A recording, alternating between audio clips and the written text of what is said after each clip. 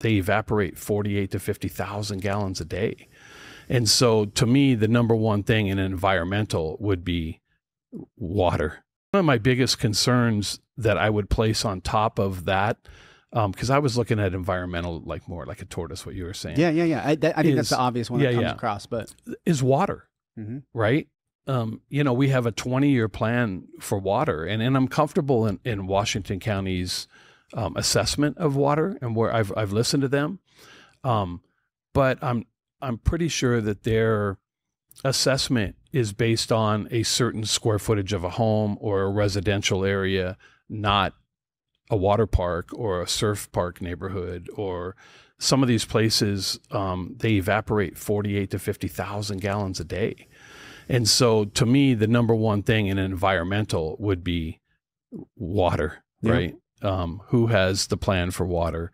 What does that plan really entail? Like, I want to talk to Washington County and say, does it mean we can have 20 water parks? Does it mean we can continue to water the golf courses without recycled water? I mean, and I know they have plans for all that. So that's not the point. The point is what is the basis of their plan? Is it just based on population growth, or is it based on, a bunch of other things? So that would be my number one concern.